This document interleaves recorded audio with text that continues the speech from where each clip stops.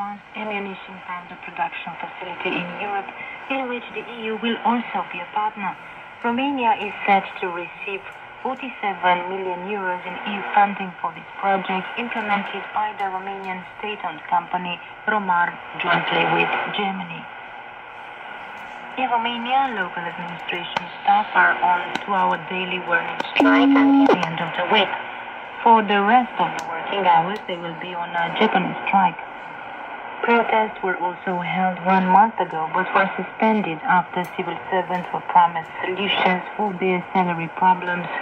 Meanwhile, the leader of the Solidaritate Sanitară Trade Union Federation met for talks on a prospective all-out strike.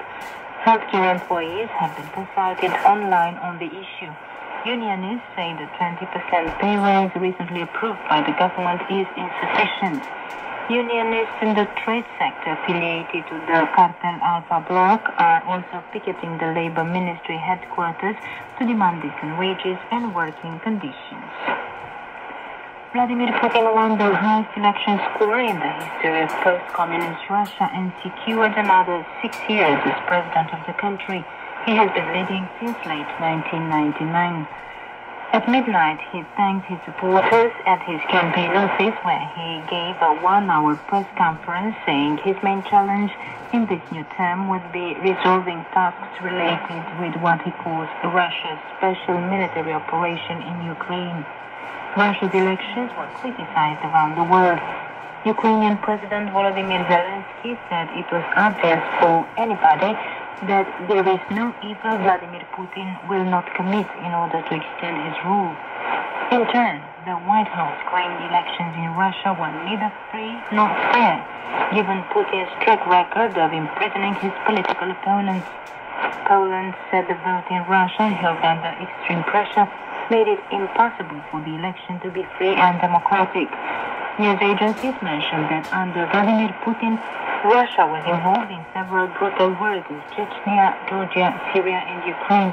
And the democratic system introduced after the fall of the Soviet Union has been replaced by a regime in which independent media have been forced out of the country and the opposition has been largely eliminated, with many of Putin's critics assassinated, arrested, or forced to leave the country. The United States Ambassador to Romania, Kathleen Kavalek, on Monday visited a site where the future modular nuclear plant in Doicești South would be built.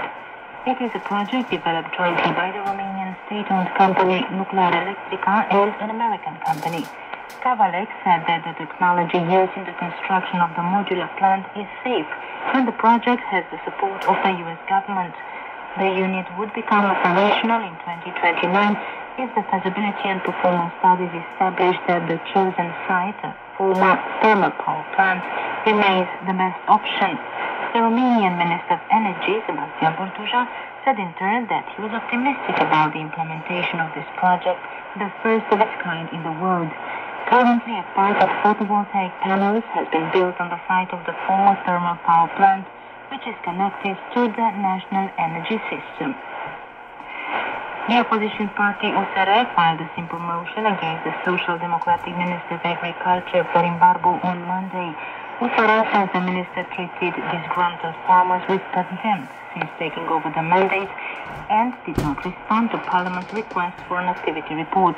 Last week, USR called on Prime Minister Marcel Ciolacu to immediately dismiss Barbu, following his statements in which he evoked in a positive context the name of the former communist dictator Nicolae Ceausescu. Former world number 1 Simona Halep is back in tennis after the Court of Arbitration for Sport in Lausanne reduced her doping suspension imposed by the International Tennis Integrity Agency from 4 years to 9 months. Halep received a wild card from the organizers of the tennis tournament in Miami, and on Tuesday she will be up against Paula Badosa of Spain. The Romanian starts from scratch in the WTA ranking after her long absence led to the loss of all points previously accumulated. Halep has 2 wins from as many matches against the Spanish tennis player who ranks 73rd in the world. Should she get past Badosa, Halep will play world number 2 Arina Sabalenka of Belarus.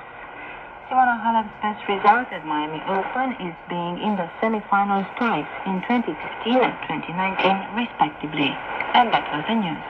The European Union will allot 47 million euro for building a new powder factory in Romania. More details in this report by Bogdan Matei.